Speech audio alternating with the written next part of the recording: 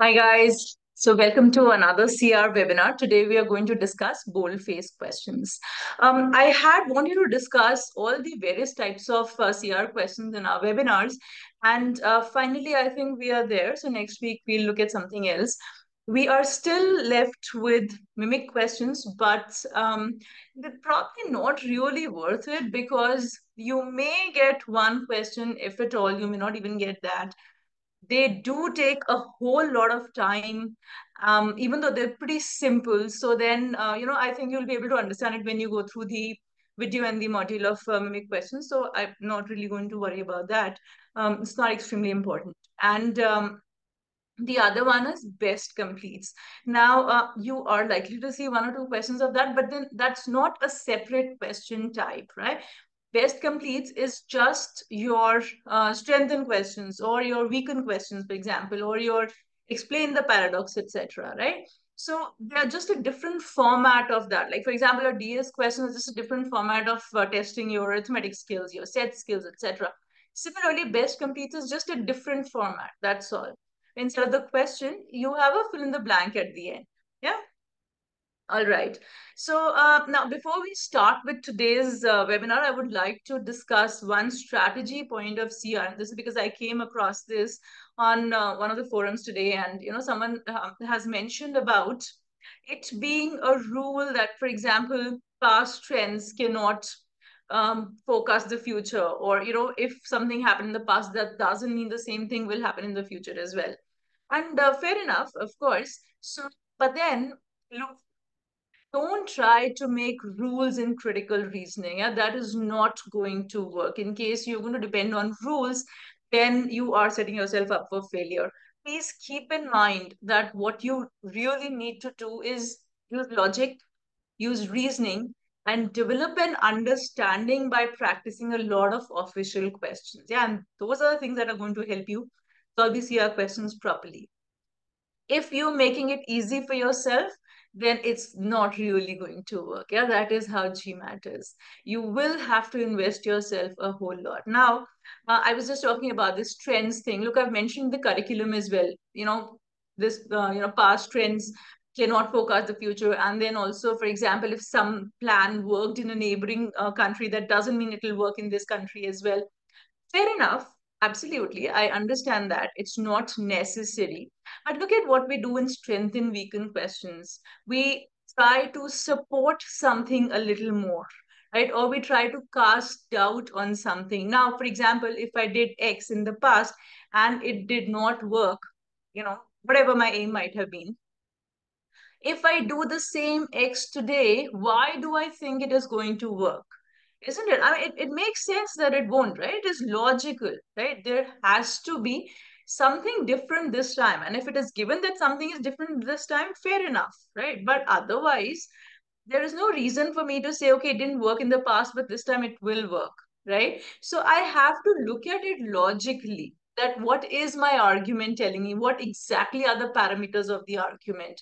What exactly is the option telling me? What are the other options? I have to look at that also, right? Similarly, that thing where we talk about, this plan X worked really well in a neighboring country. So, does that have an impact on whether the plan X will work in our country or not? You will get a hint from what the option is saying.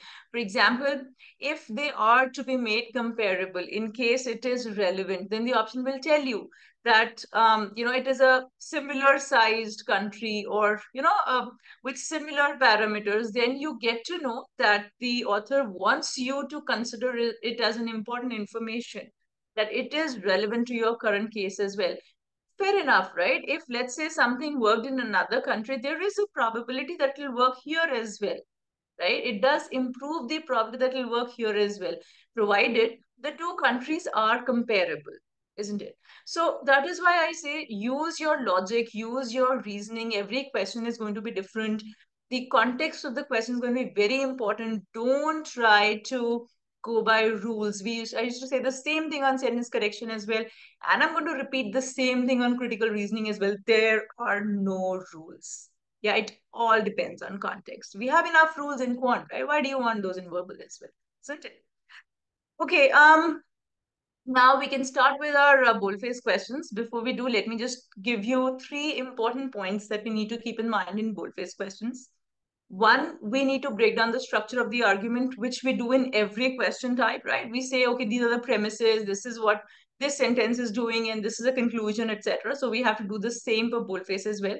And of course, that will tell us what the boldface statements, what role are they playing, obviously. Then often in boldface questions, you have two positions. Not always, there are enough questions without that, but you have two positions. That is, for example, the popular opinion could be given, or opinion of someone else could be given, and then the author would be giving his own opinion. So there could be two sets of premises and conclusion. That also, once we break down the structure, we will ensure that we separate them out, right?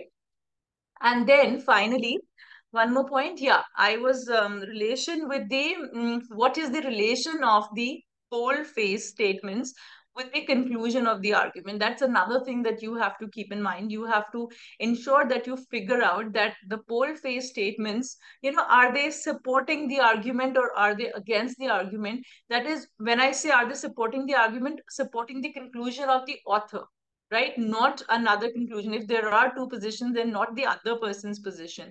But when we say that statement one is, let's say, supporting the argument, that means that it is supporting the position of the author, the conclusion of the entire argument, right?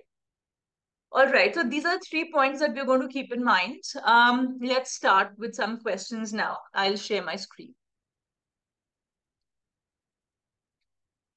So I'm guessing you would know how we run the webinars. I'm going to share a question with you. I'll give you a couple of minutes to go through it, and then we'll discuss it together. And then once we are done discussing it, you can ask me any queries you have. I'll wait for a minute or so. Yeah, let's take a look at it now.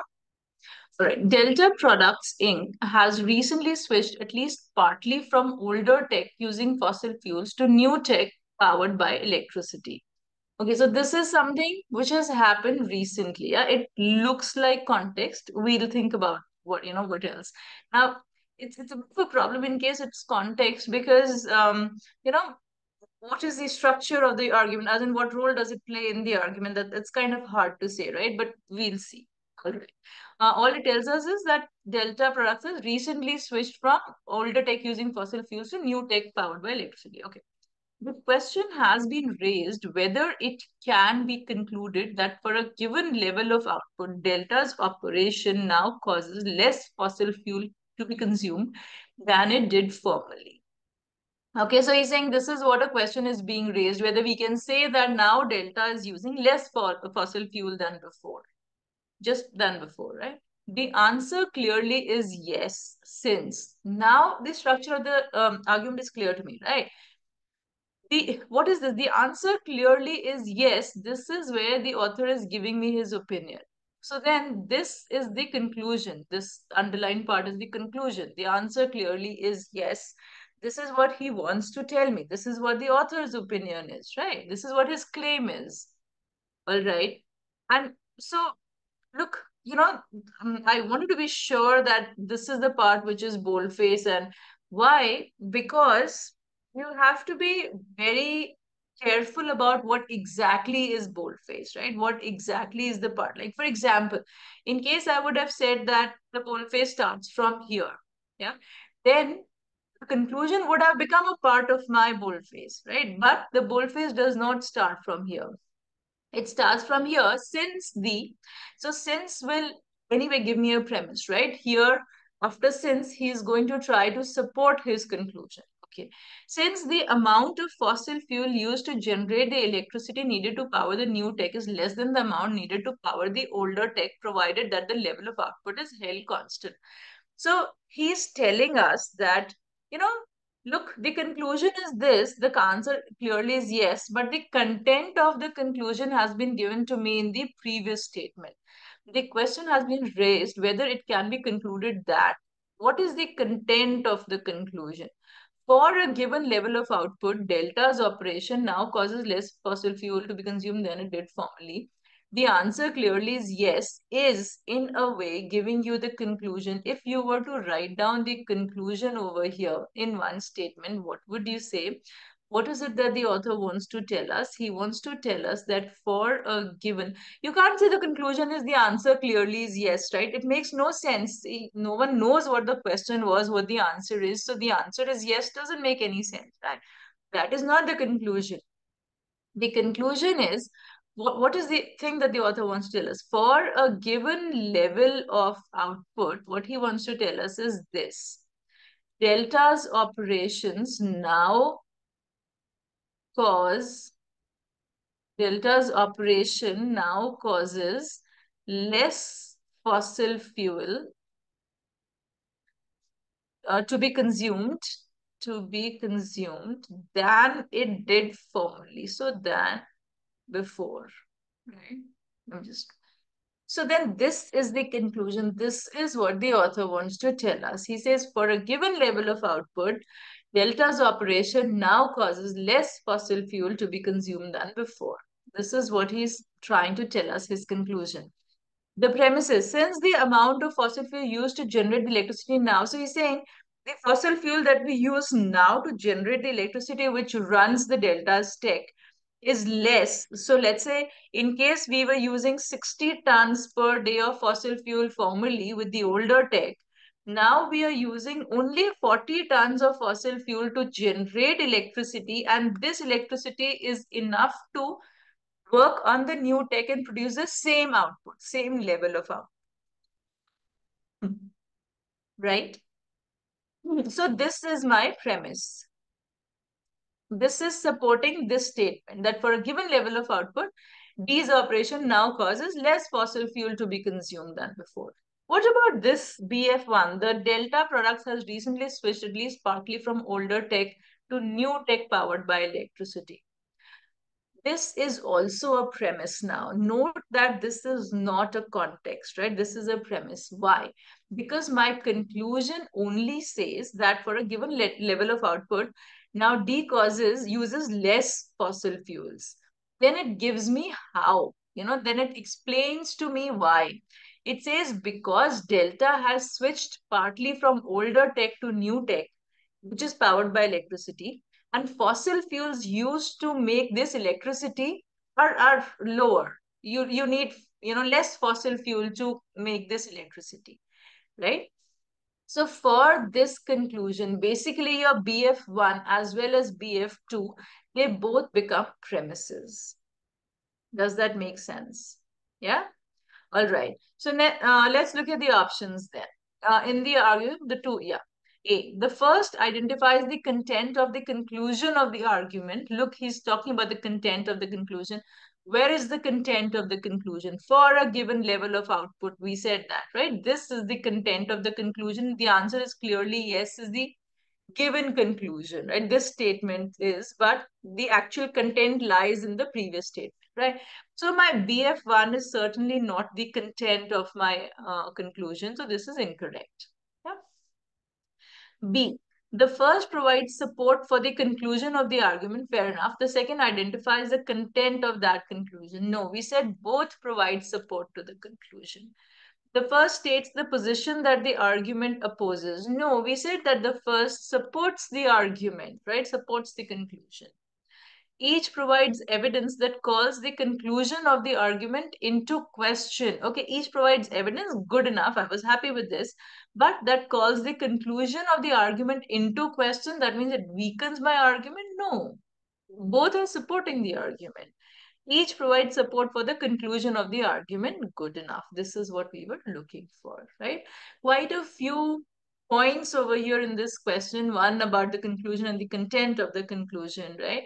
Also, how we might start off feeling that something is context. I would have thought that the BF1 is context. But then once we separate out the conclusion, then we see that it is actually providing data which helps strengthen the conclusion. Basically, he is showing, why for a given level of output, D's operation now causes less fossil fuel to be consumed than before. Why? Because D has switched to new tech, which uses electricity, and fossil fuel used to make this electricity is less. Okay? So both of them act as premises for the conclusion. Right? It's a good question.